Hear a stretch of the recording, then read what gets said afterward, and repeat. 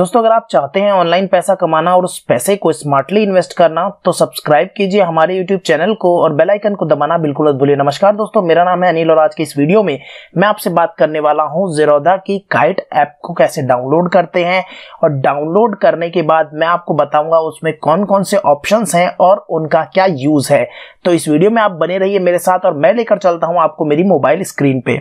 सबसे पहले आपको आपके मोबाइल के प्ले स्टोर में जाना है और प्ले स्टोर में जाने के बाद आपको यहाँ पर ज़ेरोधा काइट ऐप सर्च करना है।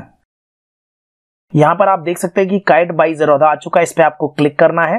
क्लिक करने के बाद आप यहाँ पर देख सकते हैं इसके 1 मिलियन प्लस डाउनलोड्स अभी तक हो चुके हैं। आपको इंस्टॉल पे क्लिक करना है। यहाँ पर आप देख सकते हैं कि ज़ेरोधा की काइट ऐप जो है वो डाउनलोड हो चुकी है। अब आपको ओपन पे क्लिक करना है। ये ज़ेरोधा की ऐप जो है वो ओपन हो रही है और यहाँ पर आपके पास दो ऑप्शन आ रहे हैं, log in to kite, open a new account. New account हम ऑलरेडी ओपन कर चुके हैं, लेकिन अगर आपने अभी तक नया अकाउंट ओपन नहीं किया है तो लिंक मैंने डिस्क्रिप्शन सेक्शन में दे दिया है, वहां से जाके आप वीडियो देख सकते हैं और वीडियो को देखने के बाद आप एक नया अकाउंट क्रिएट कर सकते हैं। अब यहाँ पर हमें क्या करना है, लॉग इन टू काइट पे क्लिक करना है। लॉगिन टू काइट पे क्लिक करने के बाद आपको आपका यूजर आईडी और पासवर्ड यहाँ पर एंटर करना है। यहाँ पर मैं अपना यूजर आईडी और पासवर्ड एंटर करने के बाद लॉगिन कर देता हूँ। तो यहाँ पर आपको आपका 6 डिजिट का पिन डाल के एंटर करना है और आप क्या कर सकते हैं, अनेबल फिंगरप्रिंट इन सेटिंग्स आफ्टर लॉगिन। तो सबसे पहले आपको क्या करना है, आपको 6 डिजिट का पिन डाल के लॉगिन कर लेना है। लॉगिन करने के बाद आपको मैं बताऊंगा किस तरह से यहाँ पर फिंगरप्रिंट अनेबल करेंगे। यहाँ पर आप देख सकते हैं कि मेरा जो अकाउंट है वो लॉगिन हो गया है। अब मैं सबसे पहले जो सेटिंग्स है उसको चेक कर लेता हूं। तो यहाँ पर सबसे पहले यहाँ पर क्लिक करना है। आपको क्लिक करने के बाद आपको सेटिंग्स में जाना है। सेटिंग्स में आपको यहाँ पर क्या करना है कि फिंगरप्रिंट को अनेबल करना है। तो मैं यहाँ फिंगरप्रिंट पे क्लिक करता हूँ और एक बार टच करता हूँ सेंसर को, तो ये फिंगरप्रिंट जो है वो अनेबल हो गया है। अब मैं इसको वापस से बैक करता हूँ। इसके बाद जो सबसे पहला ऑप्शन आ जाता है वो आता है वॉच लिस्ट का।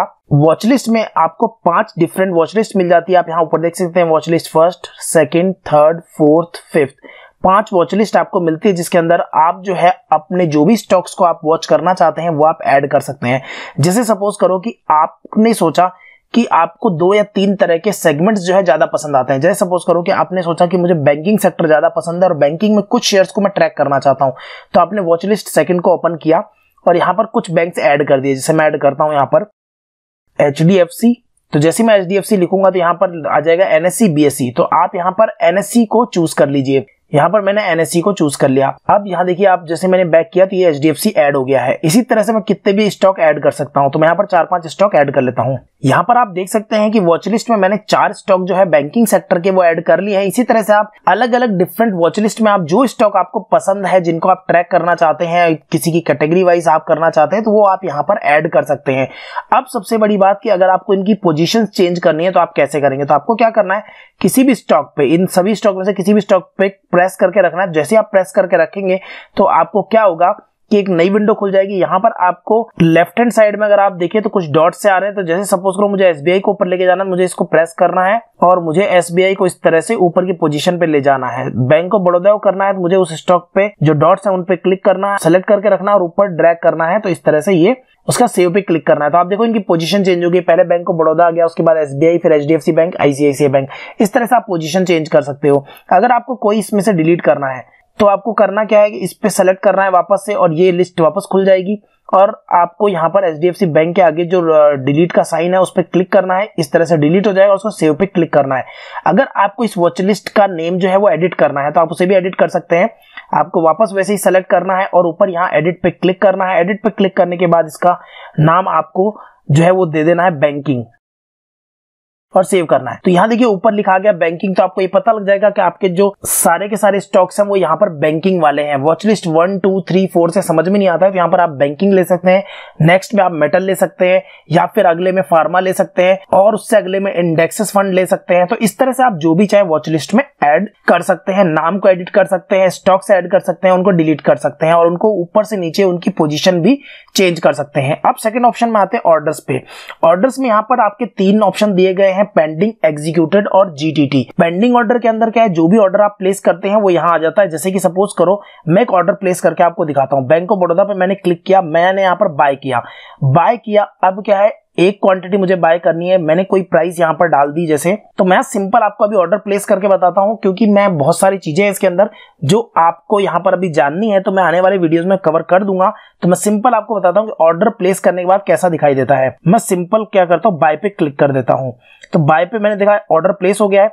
अब क्या करना है, ऑर्डर्स में जाना है। तो यहाँ पर देखिए ये ऑर्डर जो आ रहा है वो पेंडिंग आ रहा है।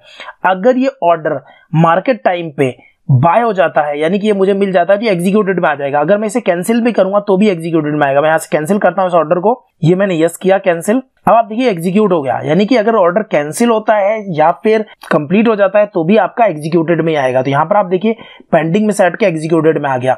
तो इस तरह से ऑर्डर जो है कैंसिल होगा तो भी इसी में आएगा, सेल होगा तो भी इसी में आएगा, बाय होगा तो भी इसी में, यानी ऑर्डर एग्जीक्यूशन जो भी होगा वो इसी के अंदर आएगा। जीटीडी जो ऑर्डर है वो जीटीडी ऑर्डर आप प्लेस कर सकते हैं यहां पर वापस जाके। जैसे कि सपोज करो मैं वॉच लिस्ट में वापस गया, बैंक ऑफ बड़ौदा का जो है वो शेयर जो है बाय करना है, लेकिन जीटीटी के थ्रू कर रहा है। तो यहां आप देखेंगे कि क्रिएट जीटीटी का ऑप्शन है। इस क्रिएट जीटीटी के ऑप्शन पे आप क्लिक करेंगे तो ये हो गए ट्रिगर प्राइस, और उसके बाद नीचे जो प्राइस आएगी उस प्राइस पे आपको बाय करना है, यानी 55 रुपए में आपको बाय करना है एक क्वांटिटी। आई एग्रीमेंट करना है और उसके बाद क्रिएट कर देना है जीटीटी को। तो मैं आपको सिंपल एक क्रिएट करके बता रहा हूं, बाकी डिटेल वीडियो में इसका बना दूंगा। क्रिएट जीटीटी पे क्लिक करता हूं तो यहां पर अब मैं जाता हूं ऑर्डर्स में, तो आप देखेंगे एक जीटीटी ऑर्डर जो है यहां पर आपको मिल गया है। पेंडिंग में भी कोई ऑर्डर नहीं है, पेंडिंग में हमने कैंसिल किया था तो वो एग्जीक्यूटेड में आ गया, और एग्जीक्यूटेड जीटीटी में देखेंगे तो आपको एक ऑर्डर मिल जाएगा। यहां पर आप देखेंगे तो इस ऑर्डर को मॉडिफाई भी कर सकते हैं और डिलीट भी कर सकते हैं। तो मैं यहां पर डिलीट कर देता हूं, ये मैंने इस ऑर्डर को डिलीट कर दिया तो यहां से हट गया। तो ये हो गए डिफरेंस बिटवीन पेंडिंग, एग्जीक्यूटेड और जीटीटी में। अब बात करते हैं पोर्टफोलियो की। तो जैसे आप पोर्टफोलियो पे क्लिक करेंगे तो जितने भी शेयर आप बाय करेंगे वो आपके होल्डिंग्स में आ जाएंगे। सपोज करो आज आपने अगर कोई शेयर बाय किया तो वो आपका आएगा पोजीशंस के अंदर, लेकिन जैसे ही आज का दिन पूरा हुआ तो दूसरे दिन वो स्टॉक जो है वो आपके होल्डिंग में चला जाएगा, क्योंकि उसने आपने कैश में बाय किया है।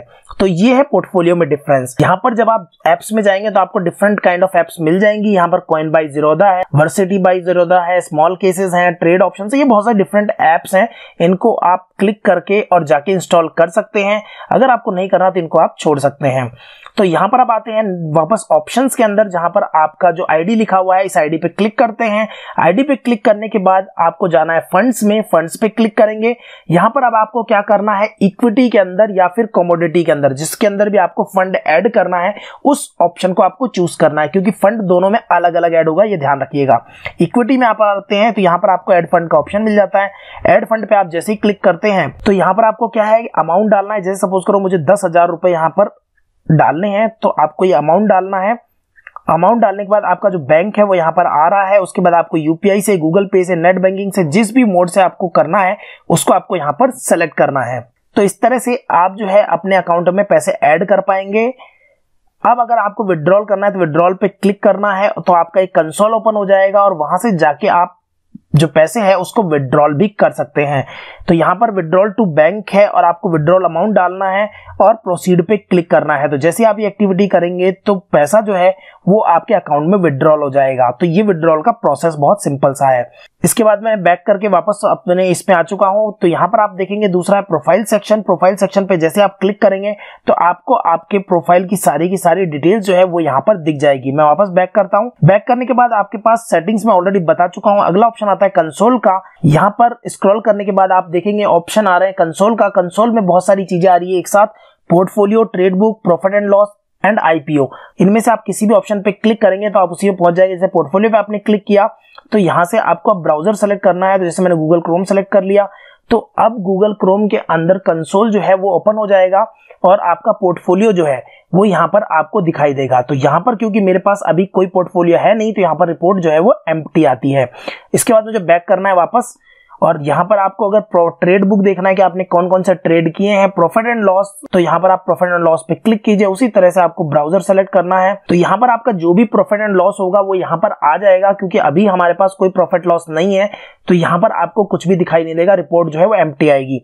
तो अगर आपको कभी आईपीओ में पैसा लगाना है तो आपको आईपीओ पे क्लिक करना है। तो यहाँ पर दोस्तों आपको मिल जाता है एसबीआई कार्ड का आईपीओ, जो कि क्लोज हो चुका है, जिसमें मैंने भी लिया था और मुझे वहां पर 19 शेयर जो है वो मिले हैं। इसी तरह से यहाँ पर लिस्ट आ जाती है। तो आने वाली वीडियोस में मैं आपको बता दूंगा किस तरह से आईपीओ में आपको पैसा लगाना चाहिए।